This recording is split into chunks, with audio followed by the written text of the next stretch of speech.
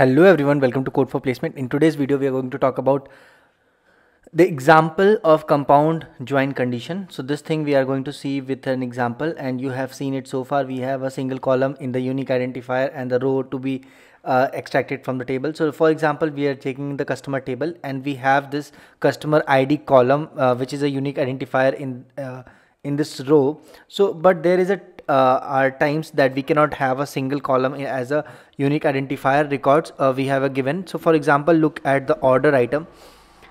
In the table we have the common like order item or product ID or so on. So now if you look at the data, you can see that the value of the order column are repeated. Okay, so they are duplicate, 222, 666. So the order ID is not unique, right? So even the product ID is not unique. So the quantity and the unit price. So this is all we have. So if in that particular case, what we are going to do is we have the quantity, unit price. So we use the combination of the value of both the columns. We can uniquely identify each order item. In the other words, we don't have two records for order item or product ID.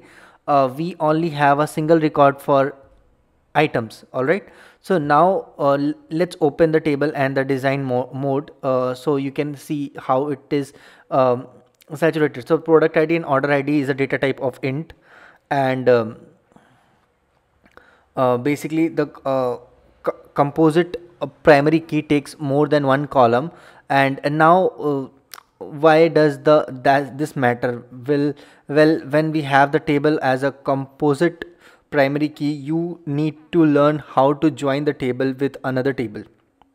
For example, here we have this table order item notes that we use to keep the note for each order item, and let's take a look at the data here. So we have this column note, and which is uniquely identifier and the record in this table. So next to that we have the order ID and the product ID as well.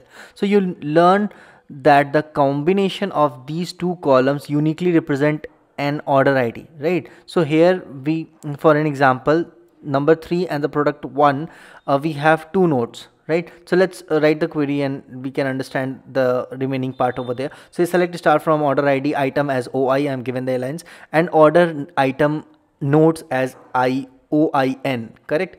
So I'm just going to take the condition which is order ID and product ID, the combination of these things. So as I'm going to use the compound join combination conditions, right? So we have the combination of OI order ID is equal to this OIN, correct? So that which is our order ID nodes, and that is order name, order ID.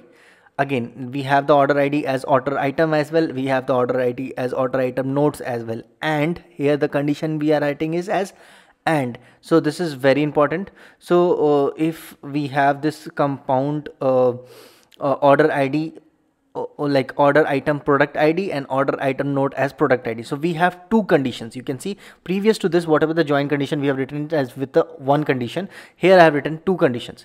So this is all we have for the compound design. Thank you so much guys. Do subscribe to Code for Placement, and we will meet in the next video. Thank you.